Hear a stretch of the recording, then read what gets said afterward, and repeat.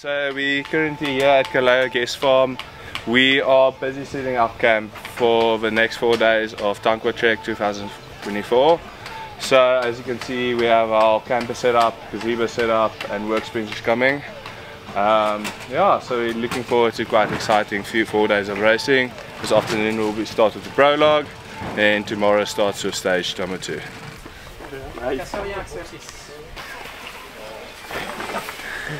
It happens to the best.